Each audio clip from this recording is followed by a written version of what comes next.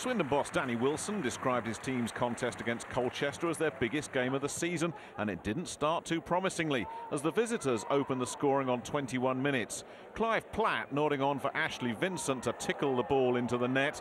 Although the former Cheltenham man paid a heavy price for his bravery, he would play no further part in this one.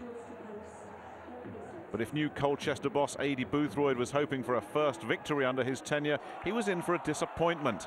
Ben Hutchinson embarked on a run which seemed to go on forever, and when he finally found a man in space, Tope Obadeyi, who's on loan from Bolton, had all the time he needed to pick his spot to perfection. 1-1 about right for two teams who remain dark horses for promotion. Swindon haven't lost a game at home this season and were looking to carry on from their 1-0 win over the Oval last week.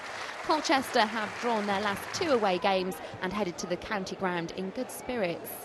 New Colchester boss Adi Boothroyd didn't have long to wait for his side to score. Ashley Vincent lifted the ball over Phil Smith for his second of the season. Vincent was stretchered off for his troubles. Town were back level just before half-time. On loan Tope Obadeyi calmly struck home for Swindon.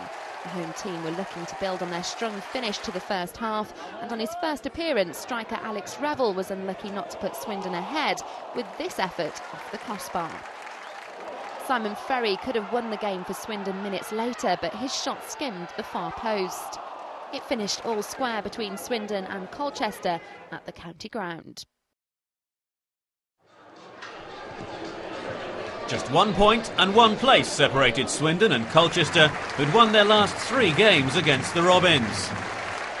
Danny Wilson welcomed the U's new boss, Adi Boothroyd, to the county ground.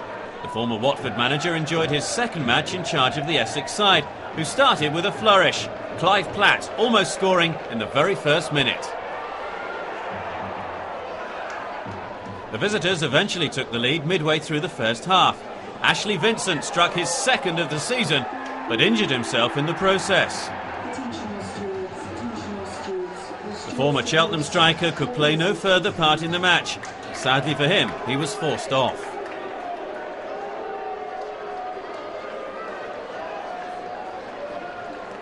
Swindon were hoping to secure a third consecutive victory and might have drawn level but for a superb save by Ben Williams, who denied John Paul McGovern.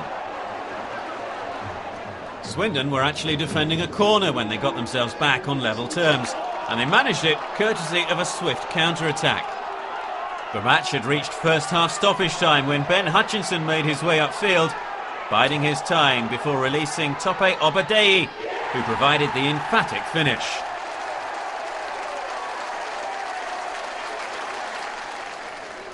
In the second half, Swindon's on-loan signing Alex Revel struck the bar. Colchester were hanging on at this stage. Colchester had claimed just a point from their last 3 games, having won their first 3. However, the U's almost regained their lead here through Kevin Lisby.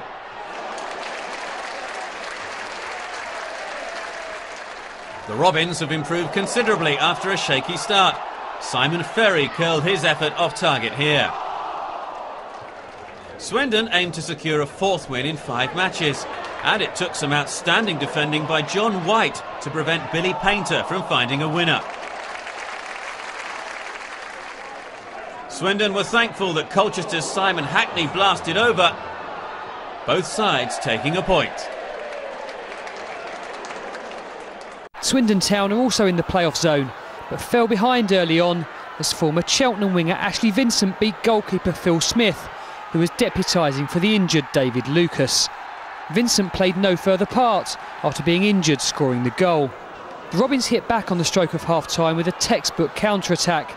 Manager Danny Wilson has strengthened his strike force with loan signings Ben Hutchinson and Tope Obadeyi, and the pair combined to devastating effect. Celtic's Hutchinson led the charge, with Bolton striker Obadeyi applying the finish.